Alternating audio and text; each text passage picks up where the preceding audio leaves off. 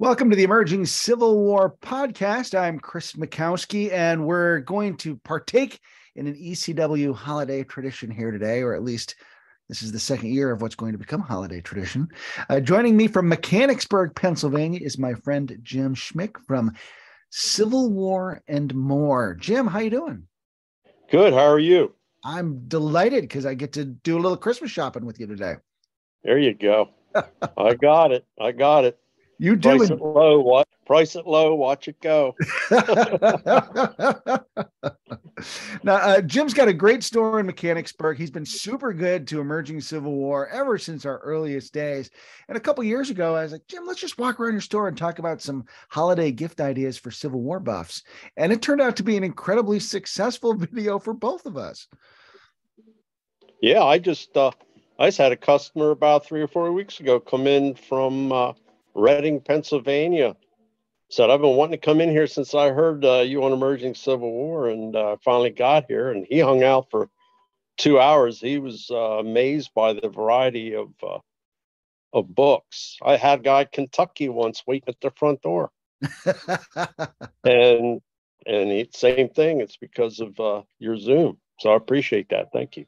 Well, let's zoom through the store again today and see what holiday gift ideas you might have for the Civil War buff for Christmas. I got them. All right. So as we move to our first spot, Jim, tell us a little bit, how can people find the store in person and online? Just bring up my website, civilwarandmore.com. The directions are there, the address, everybody has GPS. And I'm just a half hour north of Gettysburg, and the organization I helped found 32 years ago, Camp Curtin Historical Society, we've placed over $100,000 in waysides and monuments in the area. So if you stop in, I can give you brochures and maps. You can do a self-guided tour, or you can hire me to also give a tour if you'd like that. I can go, my mini tour is 2 hours if you don't get out of the car. You want to get out a lot, it's 3, and then my meg is 5 hours. I take you west of Carlisle, and I show you Ewell and Jeb Stewart stuff with that one. Oh, very good. So you get Jim Schmick in your Christmas stocking to see. That's right. Sure, Civil War. All right. So what do you have in the store? What do you have in the store for us today? Well, I always keep at the cash register the local books. I helped with this one with Cooper Winger, Confederate Approach on Harrisburg. And then he also did a book, Civil War Harrisburg. So I have a lot of the local stuff. Now, right here, this was, up till this week, the #1 selling book in America, if we are striking for Pennsylvania, by Scott Mingus and Eric Wittenberg. And they're like, between them, they probably have 50-some books easily. Yeah. So what they did is they redid the 1966 classic, Here Come the Rebels. That's how I got my store started, by selling Here Come the Rebels and then branching out to other companies. I sold more Here Come the Rebels than Colonel Nye did, because he passed away just a couple years after he wrote it in 1966. So what they've done is redone Nye's book. Nye's book was this big, and it was Virginia, Maryland, and then Pennsylvania up to Harrisburg. But as you can see, volume 1 is just Virginia, Maryland, and in and out of Greencastle. So volume 2 is going to be called We Are Striking for Pennsylvania. And that's going to come out in the spring. And that will be Chambersburg, Shippensburg, Carlisle, Mechanicsburg, Camp Hill, Lemoyne actions, and then turning around due to Lee's orders to go back to Gettysburg. They were 3 miles from Harrisburg when they were ordered to turn around. And can you see this map okay? Yes, I can. Okay, I'll give you a big 2-minute talk on the invasion. So what happens, Ewell kicks it off. He sends Gordon and Early through Gettysburg, York, Wrightsville. And in Early's memoirs, he said, I was supposed to go to Columbia, loot it, come back, burn the bridge on the Wrightsville side, and then go up to Dillsburg, which is just south of Mechanicsburg here, to help Ewell with the invasion of Harrisburg. But he said, I was going to disobey orders, come over here and go up through Middletown and beat Ewell to Harrisburg. Okay. So what happens, I'm into the town right here at my store. They clean out the present day library, which was a grain warehouse back then. That's Confederate hospital for the invasion of Harrisburg. Everybody brought their Sunday dinners here to the red light, and they ate them here, which is now a giant grocery store. And then the 14th and 16th Virginia and the 36th Virginia Battalion camped here across the street. And within 2 days, they cleaned all the cherry orchards out of here at Jenkins headquarters, which is now the Navy Depot. They put 4 Parrott guns here, 2 at the Peace Church, 2 at McDonald's. They're hitting Giant, Boscov's, Camp Hill Shopping Center area. They take another, the 34th Virginia, which is Clawhammer Witcher, who ends up in charge of Jenkins' troops at Gettysburg, and he helps Jeb Stuart at East Cavalry Battlefield. He goes out, loots Hoagstown, goes by a Walmart, and he hides down at the Turnpike House, which is still there. That was one of America's first turnpikes. You turn the pike, you let the people through. The way they made turnpikes back then was crushed stone, crushed oyster shells with oil. And that's why Allegheny Johnson, who stayed back 4 miles west of Carlisle, stayed on Route 11 because he had a lot of supply trains. So they put 3-inch ordnance, 12-pound field howitzer at the Salem Church on the ridge, which is still there. They shelled the Union militia at the Everly House and Barn, which is still there. They came in and camped from Red Lobster to Orr's Bridge, goes down and they loot Mr. Orr's tobacco barn and steal everything from Mr. Esslinger's blacksmith shop. And they were so ticked off, so the Rebs put him in the Albright House to use that for a jail for 2 days. And they also used the Peace Church for a jail. So as they were keeping Union militia pinned down Monday morning, Jenkins and the staff goes up to this farm, which is still there, to overlook Harrisburg and its fortifications. Now up here, I have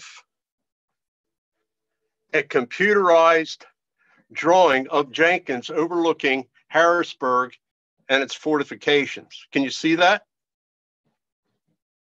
Can you see that? Oh, yep. Can yes, you hear me? Yep, we can see. Okay. So as Monday morning's happening here, checking defenses, here comes Rhodes and Ewell leaving Carlisle, heading to Harrisburg. And what happens when he's told as he's leaving to turn around and go to Gettysburg, so he disobeys orders and puts his tents back up because he has to send word to Gordon. I see Grant's Last Battle right there. Really good book, by the way. Yes, you did that. Yes. And that's one of my biggest sellers of the series. Oh, so then here's Mingus's book on what happened around Wrightsville and the burning of the bridge. And then, of course, they turn around and go to Gettysburg, but they forgot to tell Jenkins to get out. So he has 800 here, 300 at Denny's, Glimes Woods, and 50 in the barn behind Carpet Mart. The Union come out right here, and that's your farthest action in Gettysburg campaign. Let me have you tilt your phone down just a little bit. There we go. Yeah, right here. That's the farthest action north in the Gettysburg campaign. The skirmish of Sporting Hill. They killed 16, wounded 30 Confederates. The Rebs threw all the wounded on their horses, ran back to Carlisle. The Union militia buried right here now is Route 581 leading out to Route 81. And right the volleyball courts of an old hotels where they buried them. And they dug them up in 1895 and shipped them to Hagerstown and Rose Hill Cemetery in the unknown section. So they leave, and now Jeb Stuart comes up from Hanover with Custer, and he comes into Carlisle. He leaves Wade Hampton and Dillsburg, Chambliss and Churchtown with 125 stolen wagons. Then he comes in at Lowe's and puts his cannons at Burger King, Speedway Gas, and Giant Grocery Store. And he sets the lumber yards on fire, the gas works on fire, and the army barracks on fire. So Wittenberg's book, which is also a Savas Beatty, there he is at Burger King. There's Taco Bell on fire, Wise Market, Army War College. So, Okay. and I'll add one little bit of extra trivia since you mentioned a McDonald's where there was some artillery, and I used to live right there in the Delbrook Apartments once upon a time. So That's right. You did even tell I'm me that. part of Yeah. the landscape there. So Right. So you had, and we just found out about a barn that Jenkins' men went and stole all the mules out of it. yeah. Right So, near your apartment complex where you lived. And of course, right here, a block off the square, I call it the Pancake House. We found out about a home where they made pancakes all day for the Rebs until they ran out of flour. And so we keep finding things as time goes on. So that's incredible. right here, I have, as you can see, I have 20% off. But I'm still honoring that for a couple days. I'm going to move the signs around. But here's more of the emerging Civil War. And of course, you recently did a conference at the Civil War Museum and signed a lot of that stuff. And here's my medical section and civilian section. So I have a lot of stuff you're just not going to find in a lot of the stores. Hey, who carries books on Civil War pharmacy, Yeah. Tilt the camera down just a little bit for us there. Yeah, and to me, it's got to be really challenging from your perspective to curate a collection like this, because some of these books are so hard to find. Yes, that's when I'm sitting here, nothing's happening. I'm still doing things. So here's the Ann Moore part. As you can see, I also have a little bit of Revolutionary War, and there's Braddock's defeat. In fact, George Junkin, not George Junkin. I can't think of the guy right now. His home is near here. Crowgan, George Crowgan. Stairs Gap was at one time called Crowgan's Gap, and he was an Indian trader. And his home is right near the Sporting Hill battlefield. It's a log cabin still there. And he's the one that helped Washington bury Braddock under the road. Oh, wow. Look at that. Yeah. Now I saw above that bookcase, there's a picture. Is that you in an artillery piece and someone else? Yes, that's Steve Nelson. He's currently working with Dave Schultz on a very serious hardcore book on the artillery, Confederate artillery at Gettysburg. Oh, very good. Okay. Yeah. So now here I have like my 1861. Here's Wittenberg, as human cavalry comes of age, and he does Brandy Station and branches off from that.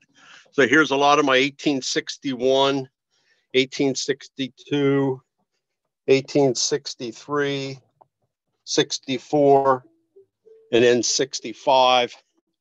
Then I have a lot of History Press, Arcadia Press books. So I have a nice selection there. So I use every part I can.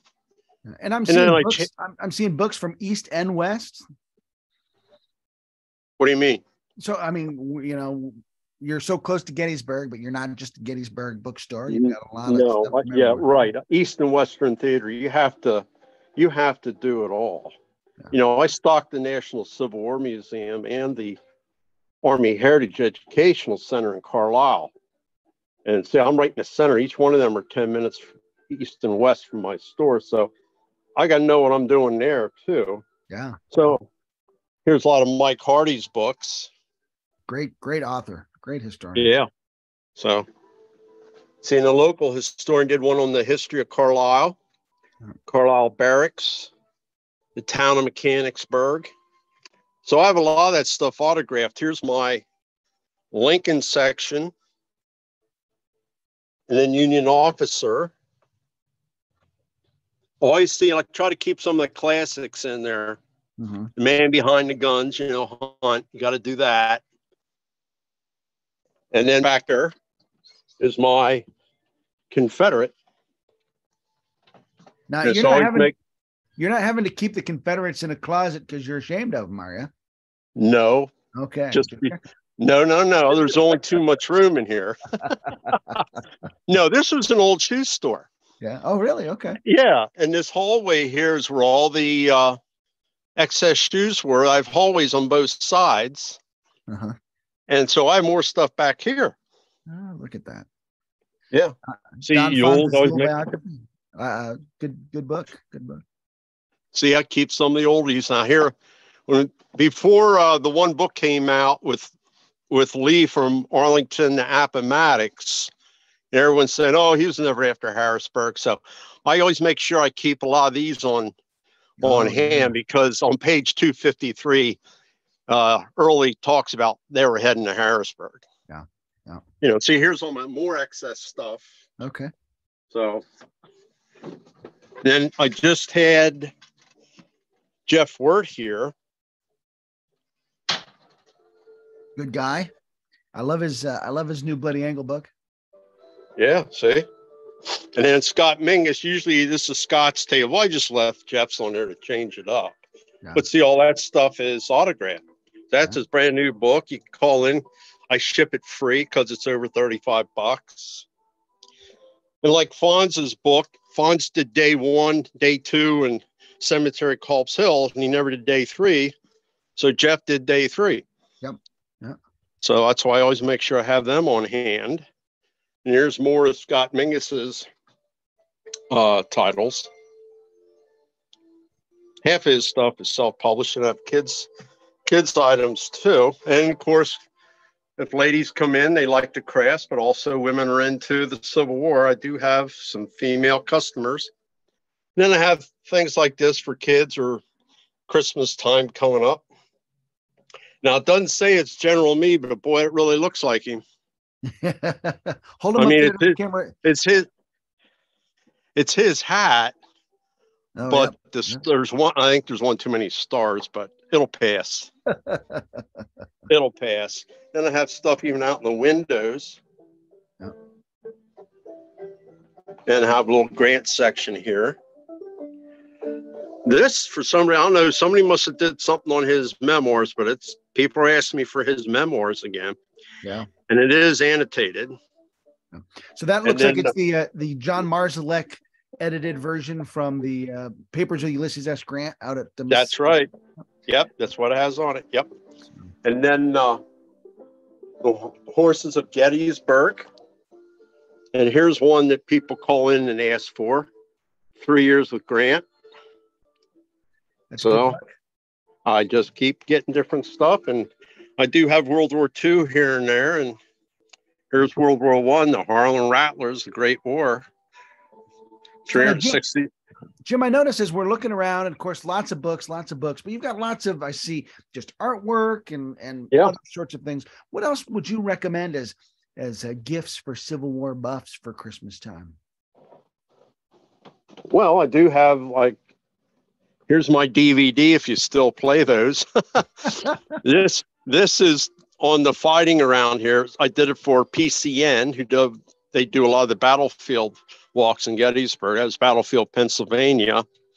And then I also see that covers their approach from here to Harrisburg. And then I make sure I have Scott Mingus's Columbia and Wrightsville Bridge burning. Okay. Right. So that's that. And then I do have. I see some good Stonewall Jackson there. Yeah, it's stationary. Oh, okay. Yeah, Lincoln.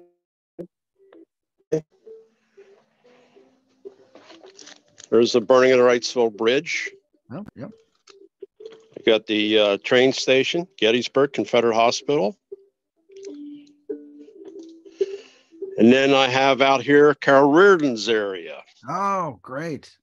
See, I get her to sign her stuff. I see her on an awful lot. So there. So usually I'll tell them there's 2 books to buy on Pickett's Charge, and that's it. Monson has, which is ready to come out in print with Savas-Edie, and then Carol's book. Yep. You get those 2, you got it all. Yeah. Except there is a book on eyewitness accounts of Pickett's Charge that I sell, which is really good. Here, I rarely carry self-published, but if people send them in, I check them out. This one's really interesting. It's everything that happened in America during the war that had nothing to do with the war. And it even has drawings of the underground water system being built in Chicago. Okay. See there? Really cool. I try to always find something a little different. Yeah. And then, Wow. and then I have my regimental area, and I have a company. I get them to reprint some of the books. Like there's a 17th Pennsylvania, which my organization got the 6 pieces replaced on it at Gettysburg. And I've just found out I have a relative in the 17th. So that's cool. Oh, okay. First Minnesota is my biggest seller. Here's 2 volumes on the Pennsylvania Reserves. You have 2 sets of that. This is the 93rd Pennsylvania, which is a 2-volume. That's Lebanon. And I have some other ones like a history of the bucktails. This 130th Pennsylvania, they are Mechanicsburg, Carlisle guys, and they're the ones that buried the dead at Bloody Lane because they were junior regiment. Oh. See? And then here, Brad Gottfried, who self-publishes some of his stuff, he's a battlefield guide at Antietam now, and they're not going to have all the Hope paintings up anymore. And they're going to feature 1 a year once the visitor center comes back online. So look, Bloody Lane, there they are. Yeah. You know what he did is he has them all different letters describing on what you're seeing. Oh, that's a neat book. So that's neat. You're not going to find that anywhere. Yeah. And then his book on Lee heading north. Now that's Stonewall Alive and Stonewall Not Alive. Yeah. with maps and charts. And yeah, Scott Mingus told me there is a lot of accounts of scouts coming up into Pennsylvania during the Antietam campaign, starting to check out, heading up towards Harrisburg if they can do it. Yeah, that was the hope. And then, of course, the Walker incident where he said Lee points to the map and said that we're going to go to this area right here, and Lee points to Harrisburg. He says if we can successfully take care of, the B&O and the Hagerstown area, we'll be heading north. Yeah. So there's some more of Troy Harmon's All Roads Led to Gettysburg. That's doing well. And then I also sell the 34-star Gettysburg flag. Okay. All right. And then after Gettysburg, when Virginia comes online, they removed the center star, which was Kansas, and added to a circle, and West Virginia to another circle. I prefer the 34 star. It looks cool. That's the one I fly outside all the time. Mm. And then, of course, here's more Brad's books. This is another one you don't see much of, Brigades at Antietam. That's a new one. He did that for a fundraiser. That's right. The Antietam Institute published yes. that. And great I have some of my Navy titles in here, and I got the little ships if you want them. I see the Ulysses S. Grant mug there among the Navy stuff. Just a good underscore of the Army-Navy cooperation that Grant. There you go. There we go. Here's another emerging Civil War. Lincoln comes to Gettysburg. Excellent. Right. And then this is the book right here, page 288, where Lee has on. I opened it right away when I got him on June 29th. I looked that up when I got him. I looked at the June 29th part, and it has, well, gentlemen, it looks like we're not heading to Harrisburg as we thought. We're now going to have to turn to Gettysburg to see what General Meade is after. That's almost word for word. Yeah. So let me ask you to stop right there. I see the packages of plastic Army men that you have on the shelf. Yeah. Yeah. And, see, I use everything. I use every space I can. Like my son has a bajillion of those, and I can't really underscore just how influential they have been in getting him interested in Civil War history. And I don't know, like I had this set when I was a kid. I don't know about you. Yeah, I did. Classics. I have a picture of myself 1960 on the Gettysburg battlefield for the Pickett's Charge reenactment with reenactors. I'm 6 years old. The Ziegler Grove Tower is still there. The cyclorama has not even been built yet. So you know who stopped all the reenactment on battlefields? Why's that? It was Bud Robertson. Oh, okay. He told me when everything was done at the 100th anniversary of the Civil War, I think he was 31 at the time. He told me that he sat in Kennedy's office, and Kennedy said, "What can I do for you?" He said, "I'll tell you what you can do for me. I want all reenacting stopped on federal park land because there's men still buried there, and these guys are running around on top of bodies." And he said Kennedy reached over to his personal secretary, Mrs. Lincoln, and said, "No more reenacting on federal property." That's how that got stopped. Well, I know that it was a hard feature on the Manassas 100th when they actually did stuff on the battlefield, and that was hard on the battlefield. Yep. They must have had a special law passed or whatever. But now there's this is my Gettysburg section.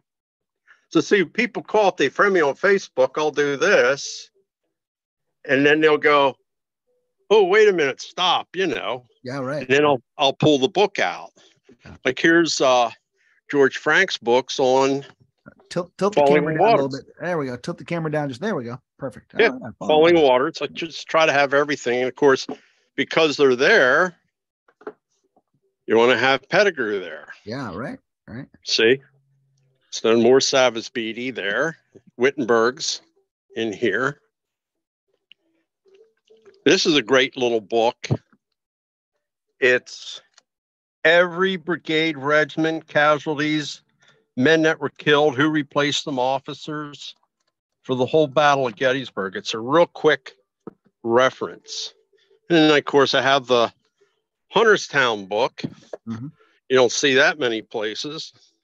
This has been selling well, so I keep it over here at the Gettysburg. Oh, yeah, okay. Gettysburg Southern Front by Newsom.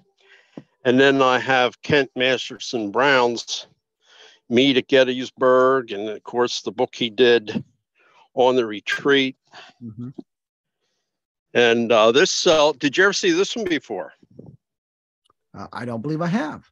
This is Camp Colt. If you tilt your camera, there we go. Perfect. Done by Mark Snell. And it has great maps in it. And what's really cool is the swimming pool was where Hancock got shot. Yep. And the headquarters is McDonald's to General Pickett's Buffet. And the tank training mounds were the Bliss Farm, where the barn was. And they actually had a manure furnace. They burnt the men's manure up every day. Yeah. And they said Gettysburg just stunk to high heaven. See, there's pictures of, there they are. See the tanks on the mounds at the Bliss? Yeah. See the French tanks? Man. There's Eisenhower. There's so many layers of history in the cultural landscape of that battlefield. You know? Yeah, look there. You see that? Look at that. Isn't that cool? That's incredible. You ever see a picture drawing of the guys inside? That's really cool. Wow. Look at that. Wow. There's the headquarters. See that? There's General Pickett's Buffet right there. There it is. Yeah, that's a good book. Yeah. And then over here, I have what I call my odds and ends. Got a lot of Earl Hess's books here because you got the strategy and supply. I just had a show in Gettysburg, and I got cleaned out of a lot of his stuff. I was in the Gettysburg Hotel for 3 days. Oh, okay. Here's one, yeah. Civil War Infantry Tactics. Yep. Yep. Now, this is a Savage Beatty. You don't see much of. The landmines. Landmines in the Civil War. Really cool book. Yeah. Really cool book. And I got Jefferson Davis and his prison life. Have a religious section here. Dig that cover. Oh, wow. The Bible. Actually, I was just talking to somebody about that book just yesterday, in fact. Really? Yes. Well, tell them to give me a call. Tip it free. So, Jim, I've got a 5-year-old to get off the school bus in a minute. So before I have to leave, what do you want folks to know about contacting you for their Christmas shopping? I'm open Monday, Wednesday, Thursday, Fridays. Call the store, 717-766-1899. And then if you can't during the day, you can call me on my cell from, I'd say, 8 o'clock to 9 o'clock, 717-571-5092. I'll take your order at home, and the next day come in, ring it up, and ship it. The post office is just 2 blocks from the store here. And I was a mailman 40 years, so I do use the post office. Now, last week, I mailed a book to Utah and New Mexico. They both had it in 3 days. Tuesday, I mailed a book to Ohio, Virginia, and I mailed them Tuesday, and they got them today, both of them. Oh, wow. So you'll get it quick. I don't play around. I get the stuff going. These are cool. I had these made. So you see Gettysburg, I did Cumberland County. Oh, yeah. Of course, they hit Cumberland County June 24th. Stuart's there July the 1st, 1863. So that's different type of hat if you're into the hats. So Jim, I appreciate the chance to poke around the store with you a little bit today. Yeah, I appreciate the advertising for me. It's tough, a little store like this, battling the big boys. Yeah, but I know that you pride yourself in customer service and the relationships you've built with your customers over the years. Yeah. You're very good to independent publishers and authors like myself. You're the heart and soul of what keeps things going, buddy. Well, I thank you. Thank you. You have a great Christmas too, you and your family. Thanks so much. You too, Jim. Jim Schmick from Civil War and More in Mechanicsburg, Pennsylvania. You can find him online, and we'll post the contact information in the description below. Jim, thanks so much for spending some time with us today. Thank you. Go get your little guy now. Bye-bye. We'll see you online and on the battlefield. All right. Thank you.